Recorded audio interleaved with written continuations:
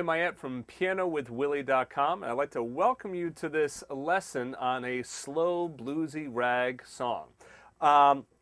This is a new song that's going to be at the playbluespiano.com website and available to members. If you're watching this on YouTube or wherever, this is a sample, so you can see this is what I just played is the arrangement of the song. I break it down, I go slowly. Any of those places where it's big jumps, like a tenth or whatnot in the left hand, I break it down and I show you how you can play it if you can't reach that much.